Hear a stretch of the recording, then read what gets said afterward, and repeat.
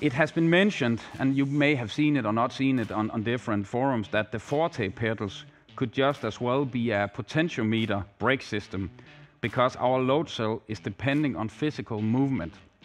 So I prepared a little show and tell here,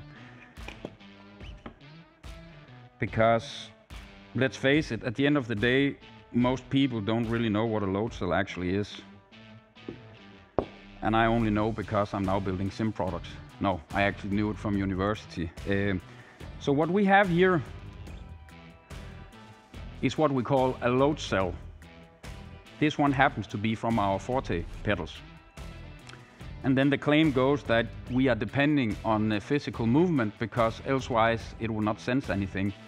That was a very smart guy who said that, because he's absolutely correct. And the reason is that this little brown thing with the wires coming out, that's actually a strain gauge. You can put it on a bridge, and then you can see how much is the bridge moving when it's when there's a storm, and you can do all kind of things. You can put it on the building. The way it works is it will change its resistance when it's bent or when it's deflected. So if you put it on a thin piece of pedal or metal like I have here, it's a small load cell. If you put it on a big one like this, a big piece of metal, you could say this load cell is rated for 200 kilos. It's a Maven. It's used by many sim racing companies. In fact, the company is headquartered in Xiamen in China, a few minutes from our liquid cooling factory, so we know them very well. But you can see, if you hold them up against each other, you have this little brown spot on both of them. That's the strain gauge. So it's actually the strain gauge that tells you something about the quality or the resolution. Everything else around it is just a piece of metal. So this one can sense 200 kilos.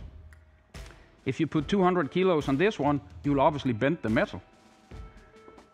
Here we have an interesting one. There's a huge load cell. The strain gauge inside is the same as this one. So this one you push directly onto the load cell, and then the strain gauge will deflect, and then it will change its resistance, and then the OS of the brake pedals will then determine, okay, how hard are you pushing. So my argument is that any load cell on the planet is actually relying on physical movement, and that's independent if it's your mom's kitchen weight or if it's a truck weighing a 50-ton truck. Then you could say, okay, what about quality? This one is probably $30. So roughly, when you add VAT, shipping, our margin, reseller margin, this will cost you, the end user, $100. So if we use that in the Forte, the price will be $5.99 instead of $4.99.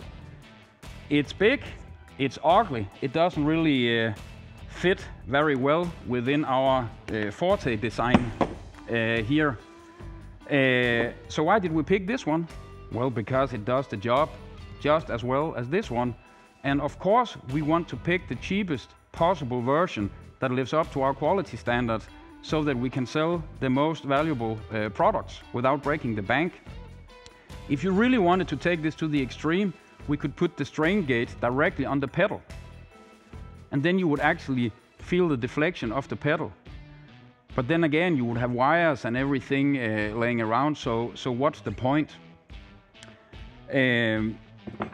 And then in this question also is you could just as well use a potentiometer. I read it like the people who are talking about potentiometers is because they really don't know what they're talking about. Because you can have bad and cheap potentiometers, and you can have excellent potentiometers. And as an example, the Audi R8 that we had to push out, our GT3 car, it has a travel measuring system on the dampers. And as you can imagine, when you drive a race car and you go over a curb, the wheels are moving really fast. There we have a linear potentiometer. Basically all the race cars I know of, their travel measuring system on the suspension is actually a linear potentiometer. And for sure, we could have put a potentiometer on this one here, and it would be as good, if not better, than most of the sim racing pedals on the market. So don't think that just because something is called a potentiometer, it's bad. There are bad integrations of potentiometers, there are bad pedals, there are cheap pedals, there's everything, but the technology itself doesn't really matter here. And just to talk about the Forte here, you know, some people were worried about the resolution. We get questions like, can it even sense when I'm pushing it a little? So if I just take this load cell here again, this load cell, when you push this with 100 kilos, the load cell will deflect less than 1 millimeter. So what that means is the resolution we have is around 4,000 points. So there's 4,000 points in 1 millimeter of travel. It can sense it if I fart on it. So don't worry, it's really sensitive. And say, how sensitive is it? Well, it actually means that with the resolution we have, each point is 0.00025 millimeters, or a 240th fraction of a human hair. And I'll challenge you that anyone who can feel that resolution with their toes will get a free set of Invicta pedals from me, because that's hydraulic pressure, so that will measure anything.